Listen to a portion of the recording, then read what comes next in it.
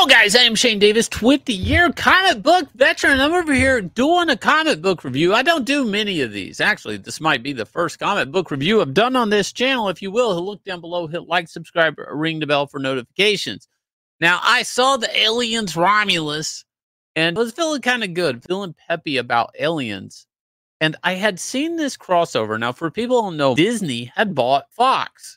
And with buying Fox, even though Disney doesn't advertise it a lot, they ended up getting Aliens in that. Mainly, they were after the Fantastic Four and X-Men, mainly the X-Men franchise. But along with that became the Aliens. Now, technically, the joke was at the time that the Alien Queen was now the new Disney princess. And sort of true, actually, in a weird way. So what this means is, one, Dark Horse wasn't publishing Aliens anymore, and that Marvel could be publishing Aliens for years, but haven't. And now today, Jonathan Hickman was trending on Twitter, and that got me kind of curious about this. I had seen the cover for this. I remember seeing this, and I wasn't a fan of it. Just didn't jump out at me as a cover. Now, this cover is very deceiving. Why? Because it shows what you imagine as Captain America and Iron Man and Captain Marvel, which oddly enough, the only character on this cover besides the Xenomorph that's in the book is Captain Marvel.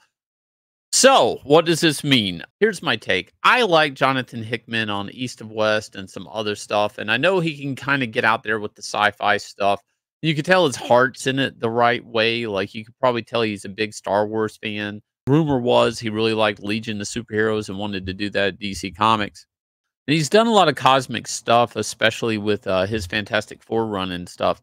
But what's interesting about this book to me is how not superhero it is. Now, some people would say, well, of course you need that for an Aliens crossover. And what I was expecting when I first heard of this, if I had to be honest, I was kind of expecting more of like we're going to have Hulk versus a Xenomorph. Now, you will get this in the book, but here is kind of like the takeaway of this book is it's sometime in the future, which makes it, in a way, perfect sense.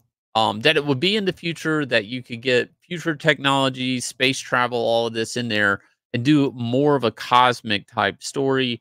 You know, deal with the Kree, the Shi'ar, all of this stuff, and but in doing so, making it in the future. That's what's very interesting about this book. Whether you're wanting just to read it for the Xenomorphs or not, you basically end up with like what if I had to sum it up, it's kind of like one of those future imperfect type stories that Peter David did with the Hulk. Basically, it shoots forward into the future where you have like a lot of aged Marvel heroes, including Miles Morales, a Bruce Banner that's very old, that's old Hulk, and very old Captain Marvel, because nobody wanted to ever see that. But you end up with Black Panther here with the Sun, and on a quest, I guess, to fight Xenomorphs or something. I don't know. That beginning is rough. I will say any of this stuff with Wakanda and T'Challa and his son and whatever they're doing in space is just it. Maybe if it didn't start out that way, I would like it a lot more, or I would kind of grasp it. But the good is, if I had to say, the good is mainly what he does with a lot of the Marvel superheroes, the ones that are left, meaning the Hulk, the daughter of Reed Richards. Most of the Fantastic Four are lost or gone. A lot of people are psyched that there was one panel showing Apocalypse fighting Xenomorphs, which is, if Hulk wasn't in it, this would suck. I'm just going to leave it at that. And of course, it's a version of Hulk, not your classic Hulk. So he's still kind of able to make sentences and talk when he's the Hulk. It seems like Bruce Banner's really in control. But where this book really shines is not the artwork. It's mainly the writing, and some of it, not all of it. I'm a big fan of Asad Ribic when he worked on Loki. The stuff here, the emotions aren't all there. The camera angles aren't all there. There's something static about it, even when there is action. It's not that actiony.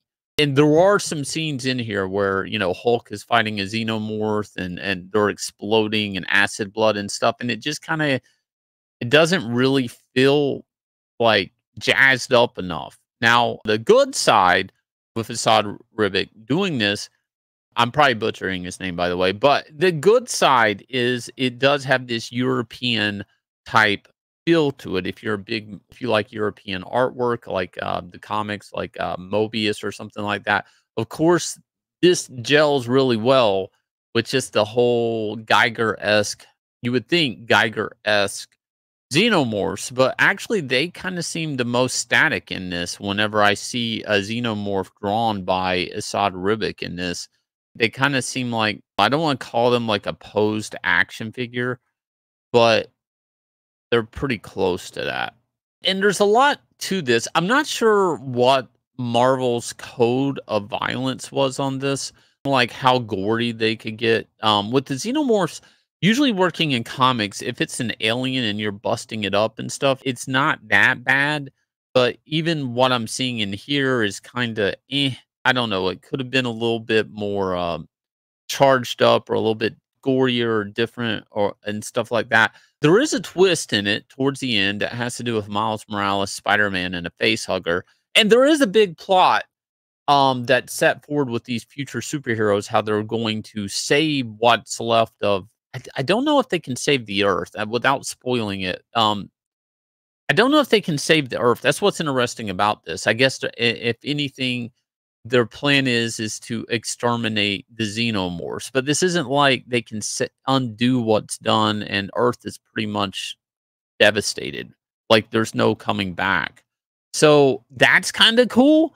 They do work in Wayland into this. Now, that's what's interesting is what this book does is, in a sense, you could argue that the MCU is now merged in continuity with Alien and the Alien franchise, and the way they do the timeline of events, and they introduced Wayland here as building like one of the last human cities. It's kind of interesting if you're an Alien fan and you are an MCU fan, you're absolutely going to love this book. I mean, it's absolutely great if you love those two properties. It's kind of probably a fanboy's dream.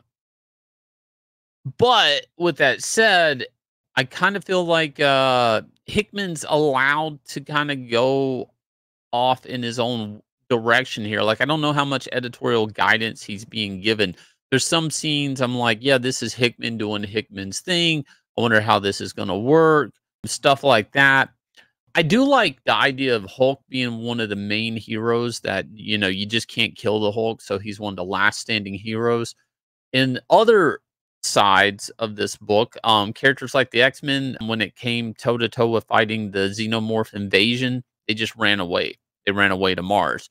So there's a lot more of the MCU still out there in this book that you're not introduced to. Again, the Black Panther stuff at the beginning of it kind of threw me off. I think that was a really bad way to open and introduce the book, but I do think whatever's happening there is going to be fleshed out in the other issues. Now, do I recommend this book as a buy? More so for the writing than the artwork. And I hate to say this, but I'm not so sure if I wouldn't tell you to wait for the trade on this. In some sense, it seems like not a lot was done in some areas, and too much was done in others. There is a really cool thing that happens at the end of the book without trying to spoil it. But besides that, it's I don't know. It's a well thought out fanboy thing. I will say that I do not like the artwork in this book. I have liked this artist on other things. I'm not saying it's bad. It just, like, that Hulk's arm up there with fighting the xenomorph in the top right hand corner just looks jacked to me. It looks like some more time could have been spent on that. Just weird things like that. Like that's a big action sequence in the book, and it just doesn't even seem that dynamic. It doesn't, the motion, there's no motion. And then the other scenes, the artwork excels. And that's the thing. I don't know if Assad was the artist for this book.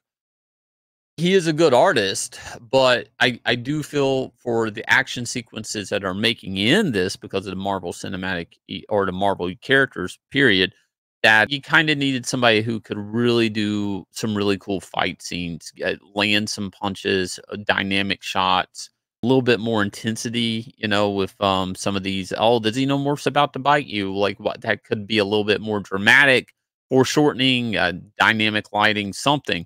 Just something to jazz that up. I'm kind of curious to see where this goes because it's a hell of a beginning. I will say that the foundation is laid. They've tied these two franchises together in a story, and it's great. To see where it goes is something else. I'm kind of curious to see how far this goes. How far Disney are you willing to have Hulk have like a chest buster pump out of his chest?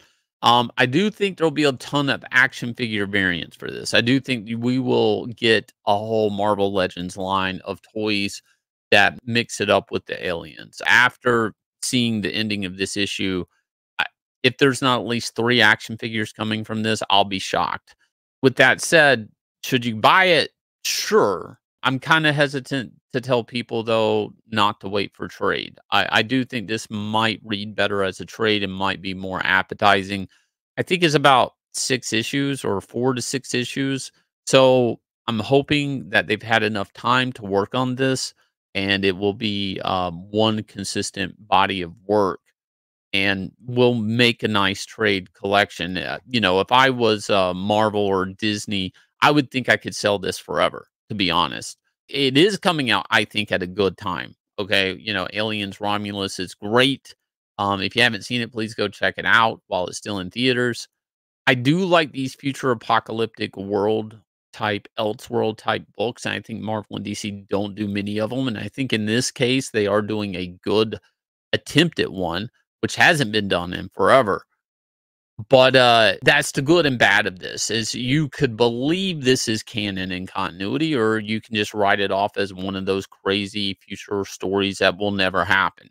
In some ways, there is a perfect marriage here, and so far in the MCU and the Alien universe, that this could be one timeline. Now, I don't think cinematically this will ever happen because it's just not necessary. But who knows? Who knows? Go check it out. And also, while you're at it, please go check out Inglorious Rex. We got 6 days left on this campaign, $152,000. If you like kaiju, if you love Rocky, you like the fighting spirit, you'll absolutely love Inglorious Rex. I'm going to leave you guys with a trailer for this comic by me, Shane Davis, and Yanzi Lin. And go check it out.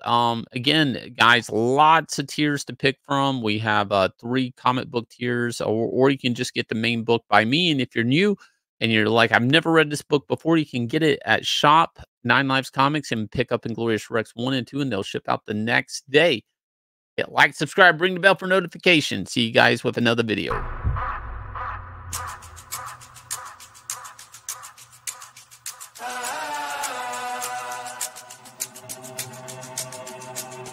Yeah, I ain't gon' lie to you.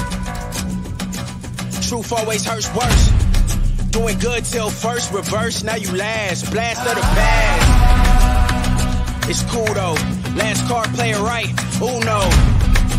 We never let up. Been down forever. Sick man, we fed up. Know that we tired. Wake up the beast that's been sleeping inside. It's time to ride. We ready to slide. Hard-headed, I will not listen. If you do not get it, that's your bad. Keep up in the sky like we see you feet up. Metal meets metal, it's no keeping up. Sniper division, it's no seeing us. This here is earned, ain't no hookups. Swift you on the eat, gotta cook up. Next level on the way, better look up. Swift you on the eat, gotta cook up. I'm ready, I'm ready, I'm ready. Can't kill my dreams, you ain't ready. I'm headed, I'm headed, I'm headed. Straight to the list with the legends.